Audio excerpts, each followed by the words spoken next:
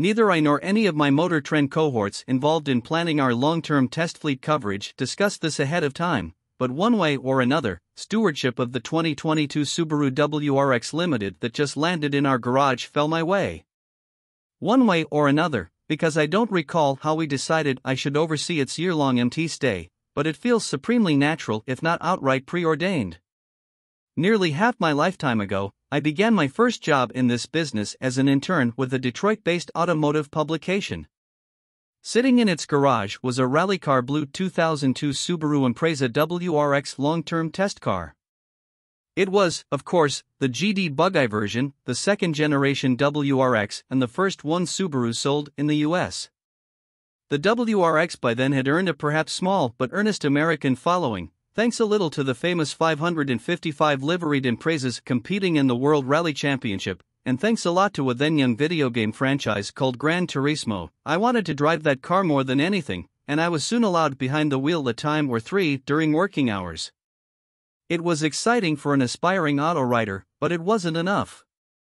Problem was, my publication had a long-standing, though informal, policy against allowing non-full-time staffers to take test vehicles home overnight.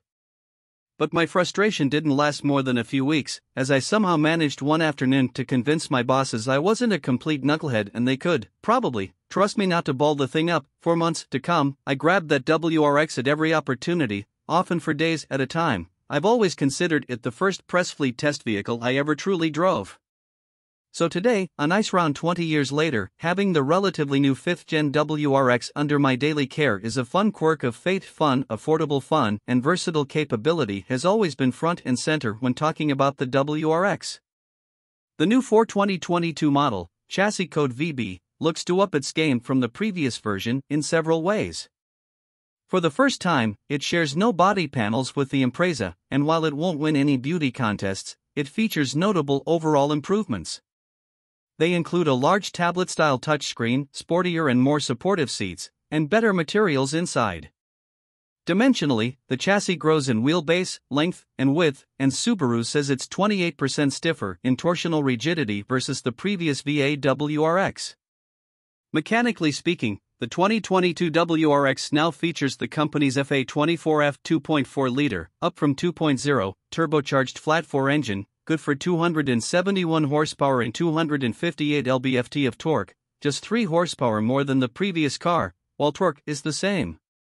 It gets a new electronically controlled wastegate and bypass valve. Subaru says its power comes on sooner than before, and it's sent to all 4 wheels through, in our test car, a 6-speed manual gearbox.